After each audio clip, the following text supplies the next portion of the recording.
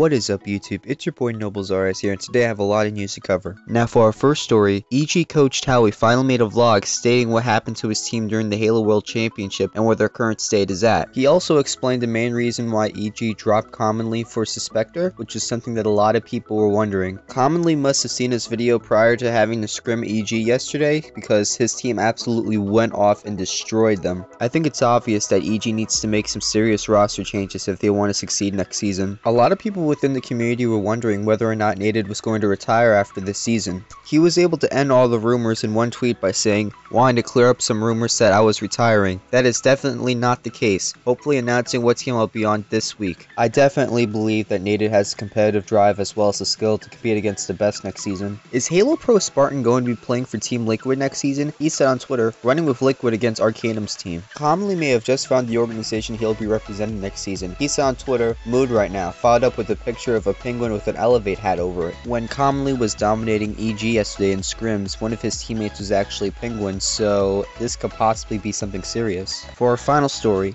Halo Pro Randa might be representing OpTic this season. He said on Twitter, "OpTic take my energy." Could this possibly mean that Randa might be teaming with Maniac and Flamesword this season? That's about all the news we have for today. Make sure you leave a like and subscribe, and make sure you follow me on Twitter. I hope you have a fantastic day.